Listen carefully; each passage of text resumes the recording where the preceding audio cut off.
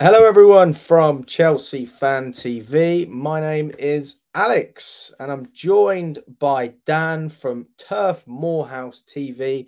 You can probably see he's a Burnley fan, and this is the opposition Burnley preview. How are you doing, Dan? I'm all right. I'm all right. I thought I'd be a little bit apprehensive going into this fixture, but getting our first 3 points hopefully will give us confidence to kick on this weekend, mate. I was on your channel just before. It was a live video. All of the people in the comments are saying Burnley are going to beat us. I mean, where's this coming from? I know you guys just beat Luton, but come on now.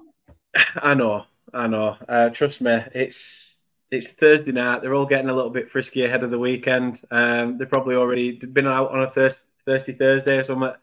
Thursday But I nights, don't mate. know. Optimism and confidence. It's all well and good having it, but don't knock a man down while he's on the up. No, I mean, well, that's the interesting thing, though, isn't it? I mean, both of us at the moment, I would say, both sets of fans are pretty happy. I mean, we've just come off 2 wins on the bounce, and obviously you've beaten Luton as well, which are massive relegation rivals for you this season. If Yeah. there's any games you've got to win, it's against them, and obviously teams like Sheffield. So I can't really see why fans wouldn't be confident going into this game, but I mean, let's just talk about it in a bit more depth. I mean, I haven't watched many Burnley games, if I'm being honest with you. The Luton game was probably one of the few. But I mean, how do you feel about Company and the way he's approached the start to life in the Premier League? I go back to when we actually, employed Vincent Company. I think that, he came in with the intention of, I'm going to bring in a load of youthful players from, talented youthful players from abroad. Something Burnley don't usually do, which is delve into the foreign market. And when we have, they've been piss poor signings, basically.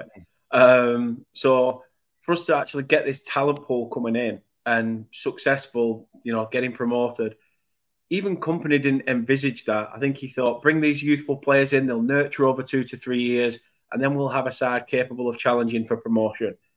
However, we did that at the first time of asking, rode our luck at times, but we did what we had to do. And now he's thinking, we've now got to somehow run before we can walk. Mm. Now, staying up this year, I think everyone's got to look at it like that. That's got to be the priority. 17th and above, be real. If you're a Burnley fan and you're watching this, be real. 17 and above is, for now, what we need to be looking at. Company won't see that as success, being a natural born leader with success running through his veins. But, you got to take the rough with the smooth, so to speak. And we are Yeah. going to, we found ourselves in very good positions against good opposition already this year in the few games that we've played. VAR stops us from having a perfectly fine goal against Nottingham Forest. So we could have been taught, sat here on 7 points. No, sorry, not 7 points. In fact, 6 points. But it's just one of those. And football's football. It's a funny old game, but that's why we enjoy it. And I don't know one team that gets a good rap off the referees, to be fair. Like, yeah, as I said, I mean, I I was going didn't to know say about Liverpool, but we can't even say that these days, can we? I mean, Liverpool deserved it. I mean, just based on the fact that they're Liverpool. But yeah, I mean, this is the thing. The referees are they're rubbish wherever you go. So I kind of think, especially if I'm Vincent Company or Pochettino, to be fair, because the referees for us have been shocking. I mean, they're getting worse every single week. I mean, Bournemouth was a disgrace, and then when we lost to Villa, like I don't know if you saw that Malo Gusto red card. He Yeah, was yeah, banned. yeah. He was banned for the last game against Fulham. I think it's completely unjust. Maybe it's just the Premier League. They must have had a rule change that we don't know about. It's like if you get the ball these days, it doesn't mean anything. Like you can't just get the ball. You have to get the ball and stay away from the ankle or the leg. Like it's not football. You know, No. you're not dancing around. There should be crunching tackles, and I think especially for a team like Burnley, maybe not so much at the moment, but I mean, if this was the case a couple of years ago when you're in the Prem and the rules were like this, I mean, it would be so difficult for a team like Burnley for what it was to go and win games. I mean, you were a physical side.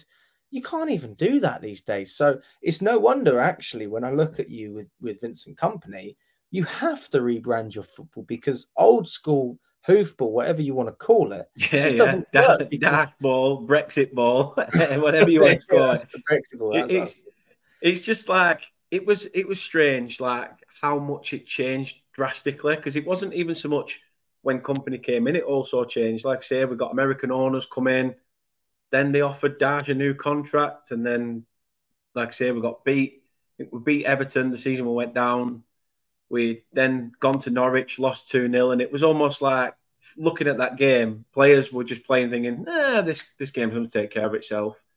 And then when it didn't, I think the timing of Dash's sacking was weird, but moving forward from that, the changes just above the optimism that they have at the moment, the things they want to do, the people that they're trying to, punch Burnley out to. We've recently seen on social media that Taylor Lautner's wearing a Burnley shirt. All these big NFL stars are wearing it as well. And we're just like, what's going on? Like, since when did we think Burnley could break America? Not even flaming Robbie Williams and take that and all that stuff could do stuff like that, let alone flaming little old Burnley, to shit all, but it's our shit don't do all. that to me. I love So, take that. I just hey, bought tickets for the new tour. have you? I actually did as well. Ah, nice, nice. No, they're not. But I like to take that. I do like to take that. But I mean, in terms of like what we're trying to do, that the shift has been so massive, Yeah. I massively. think it's the And Premier yes, League don't as get me well that wrong, the isn't manager it? does that. The When manager you has get done into that, the and we Premier had to League, adapt or die with the Premier League because yeah. the Premier League were changing. I think that's what we suffered from when we got relegated, was that we were this old, physical, lump it forward team, and everybody else is playing exquisite football, getting it down on the deck, one touch passing, playing out from the back, this gegen pressing, tiki taka stuff, and you're just going looking for that big man up top and thinking, why is it not working? So you have to adapt or die. It's one of them situations. I think we've seen recently with teams in the lower divisions, Scunthorpe, Bury, Darlington, these teams that have suffered heavily, and Rochdale. Yeah, I know it sounds silly because I'm mentioning a lot of northern clubs really that have Yeah. bitten the bullet, but we are a small fish in a massive pond, and we've come along thinking, nah, we've got the stomachs that you've got. We can punch our weight, and we can take what we get. So I don't know. I'm enjoying this brand of football. There's a lot of those people that have been watching since the '60s that are still going, bump it forward. But what you doing, idiot? Knock it long. I mean, it does my head in, but it's just football nowadays. That's why I enjoy sometimes going to your local non-league sides, because you get the old stuff. The pitches are absolutely dog crap, covered in dog crap probably as well, and they're still sliding around. I know tomorrow. Crunching tackles, you're actually getting banned because you've had like a punch up and stuff like that. These are the things that you miss about football. You look back at the days of, I mean, I was watching the other day. Ian Britton, obviously, who played for both of our clubs. He was just, a little nippy player, but he didn't half get some crunching tackles in on him, and you just look back and go, brilliant, fantastic. Yeah. Why can't we have that nowadays? Instead, football's becoming this non-contact sport, and it's madness. I think Madness, it's mate. ridiculous, mate. I like the idea of going to turf more and playing rugby. That's what we used to do, but you can't do it these days. But I mean, let's talk about Ian Maatsen. I mean, I can imagine you're obviously disappointed that he didn't come to Burnley, but you had a bid accepted. I mean, where do you stand on him, and how do you think he's going to do for Chelsea this season as well? It was a very tough one, because obviously on promotion, I thought early on in the season, I thought if we get promoted or we do well at the end of this season, he was the standout over Nathan Teller at one point, that he's the one go to, bring him in, sign him, we need him. Then Teller shone, and everyone sort of thought, you can start to see a few flaws in Maatsen's game. So Teller became that main priority. Yeah. In the end, we got neither. Yay! But but I just think Maatsen's got so much potential, that you're in a situation at Chelsea now where you've got a player who's young, he's hungry, thinks he's good enough. wants to prove that I'm good enough. I'm more than capable to step up when you need me to. And I hope he does. I hope he does have a long, successful career at Chelsea. If he's like I say, he's at that age now where it's a case of you either play me or lose me, sort of thing. Yeah, well, he's And only I got a think year it's left, hasn't he? yeah, yeah. So it's going to be tough. It's going to be tough because I think from what we heard in the summer was he's been offered a 6-year deal, but he didn't want to sign a 6-year contract. And is it going to be another loan move? It just everything was up in the air because obviously Chelsea don't want to loan him out with just this year left on his contract, thinking, right, well, we've got nothing concrete from our side and we lose him for nothing. Especially after the season he's just had as well. Getting a club promoted back to the Premier League, you're almost losing out on a player that's going to create quite a good bit of profit. Mm. Like you said, you saw early days in America. He did really, really well. Potts liked what he saw. It's gut wrenching because we are screaming for a left back. We've got Charlie Taylor, who's been around the club for donkeys now. I think he's probably our longest serving player in there. But we've got no cover. We've got absolutely no cover, and I'd say Ian Maatsen walks into that position hands down. And if Taylor's not anything's to go exactly the by, type of player that you would have playing out from the back either. I mean, that is a classic. no, he's old school. He's literally a ball to feet, in trouble, pump it long, and then safety first. Sunday league tactics, but it. I think he's been so used to that under the old regime that now someone's come in that's got this new way of thinking. He tried to convert him to a centre back. It didn't work. He's playing him at left back. He's not bombing forward just as much as he used to do. Running, getting in on the overlap over the left winger. But we are needing a left back. I was speaking to Matt Williams, our transfer guy at the club, and he's even said in interviews we were offered Reguilon from Spurs. We were Can you turn offered that down? Reguilon from Spurs, and we turned him down because company Oh, said he wouldn't fit our system. that's ridiculous. Um, and I'm just like, what? Um, so I think company wants these players that it's like, I know this guy, I know this. It's all well and good picking people but sometimes you've got to take a risk. Maatsen would have been the outstanding candidate to come back, and I'd still take him back at Burnley in a heartbeat. This is the thing, though. I'm looking at Burnley, and to me, I mean, I was on a preview earlier on today with my friend Kevin, and I think it's fairly obvious that Sheffield seem to be the team that are struggling a lot, but I wouldn't put you far in front of them. I actually see Luton as the team out of all of you that have just been promoted that are most likely to stay up. I don't know what it is about Luton, but they just give me that sense that they can dig deep and they can make things happen when they need it to. Obviously, I've heard their supporters. They've got fantastic fan base, and why wouldn't you, right? I mean, you haven't been in the Premier League for God knows how long, if ever. So I'm looking at it there, and I think if you would have got Ian Maatsen, I think he is the player that makes the difference between a team like Burnley staying up and going down. I mean, where else are you going to get those goal and assists from on top of the defensive work rate? Because this is the crazy thing. He's not even a left back for us. We're playing him as a 10 and a winger.